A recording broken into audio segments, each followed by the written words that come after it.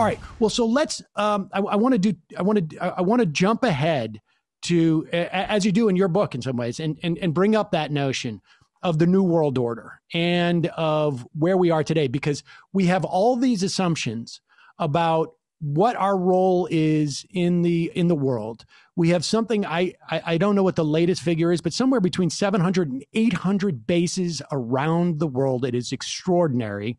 Our military is larger than the next, something like half a dozen to a dozen countries, and all the big ones combined after that. And it gets, the greatest critique of that we just played, and that was, Joe Buck and Troy Aikman going like, hey, why are we doing this flyover for a half full stadium? Like, that seems weird.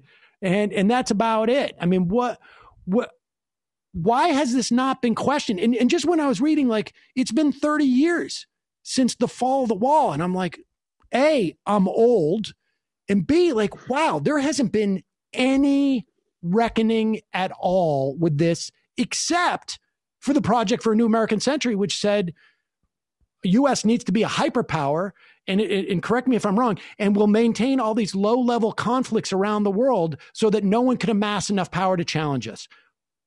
Why hasn't there been any other sort of debate about this? Part of the reason is rooted in the 1990s. I mean, it's actually rooted in what we were just talking about, which is this inherited notion of U.S. global dominance, the idea that the only alternative to dominance is isolationism. Therefore, there's no real choice in the matter. And so when the Soviet Union completely collapsed in 1991, the immediate response of American policymakers was, we can't go back to the supposed isolationism of like 1919. Here's a great opportunity to finally fulfill our aspiration of 1945 for one world united under American armed dominance. And so the Pentagon itself lays this all out in something called the Defense Planning Guidance. But anyway, there's still some skepticism and talk of a peace dividend coming out of the end of the Cold War in the 1990s. I remember Bill Clinton talking about that in the mid-90s, early 90s. And George H.W. Bush. So there's actually bipartisan agreement. We should be investing in the United States of America. We should also be building peace around the world rather than trying to police it. There's a shift in the late 1990s when PNAC and, I must say, a humanitarian interventionist on the left or center left ascend. There's concern about things like the Rwandan genocide, which the U.S. didn't act against. And so also the legacy of Vietnam starts to fade. And the United States finds itself in the 1990s. It did actually cut its defense budget as a percentage of GDP. So it had its cake and ate it too. It entered the 2000s in a more enviable, more dominant position than ever, while spending less and less. So the idea of costs, and this is also, of course, the end of history moment, the end of costs go away, even though 9/11 happens. I mean, that's a big cost, kills Americans directly. And then we get into the war on terror.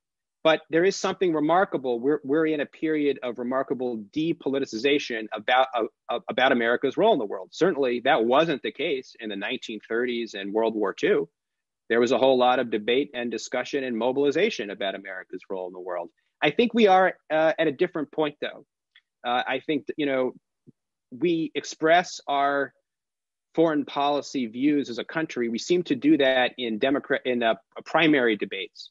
When there's a more meaningful discussion. This time we saw a really interesting debate on the Democratic side, such as it was. It didn't determine the outcome, but it was framed much more around who is going to end endless war than it was around standing up to, the whole crew of adversaries that the United States has.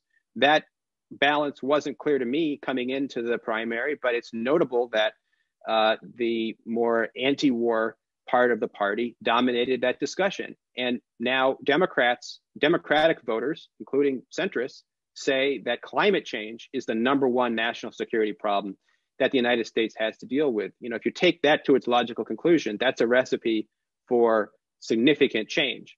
And even on the Republican side, things are changing. I mean, you remember Trump in the South Carolina debate in 2016 stand up and blast the Iraq War, and he only gained strength by doing so. So I do think the tectonic plates seem to be shifting right now, but the problem is that we're coming out of a historic period of demobilization by the public on foreign policy issues.